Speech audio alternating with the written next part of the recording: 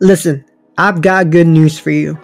Because today, we got the top 10 key points you must know about compartment syndrome as a student nurse key. So let's get started. Number 1. Compartment syndrome is a medical emergency.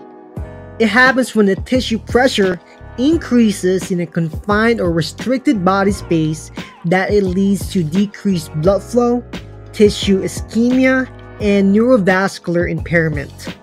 Number 2.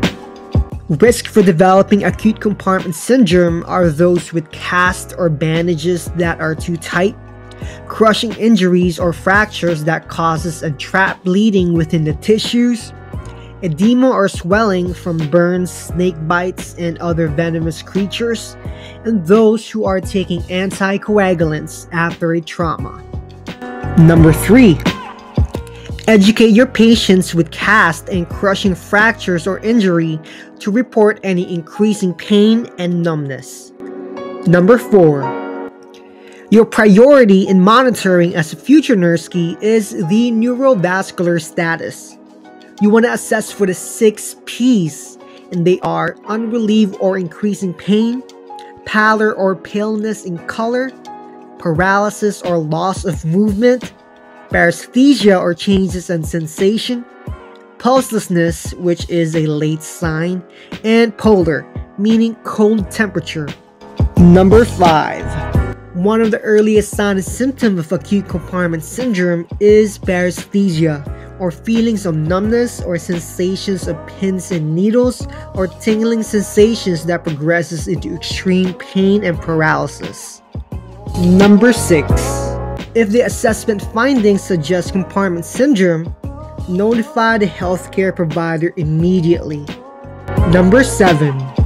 If not treated promptly, acute compartment syndrome may lead to irreversible neurovascular damage, as well as necrosis, in which the tissues die within 4 up to 6 hours.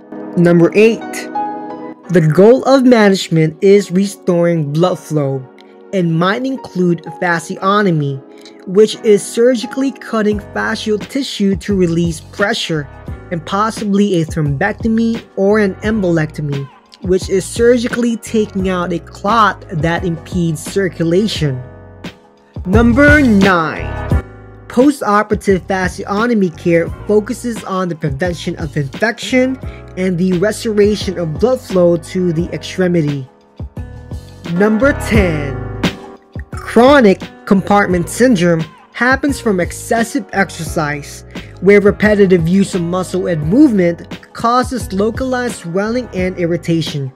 The symptoms are seen in the legs of runners and bicyclists and in the arms of swimmers. However, these symptoms resolve with rest and very rarely develop to the acute situation. Alright, thank you so much for watching. So to get the most out of this, I encourage you to watch this video more than once. It's also good to rewatch this mini lesson as an intro or summary, or before or after a lecture or a reading session. And more importantly, go write out the top 10 key things for yourself.